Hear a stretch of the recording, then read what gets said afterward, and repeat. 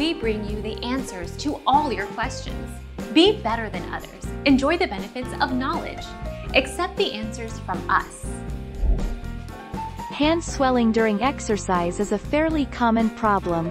The cause isn't completely clear, but hand swelling appears to be a result of the way your body and blood vessels respond to the increased energy demands of your muscles during exercise.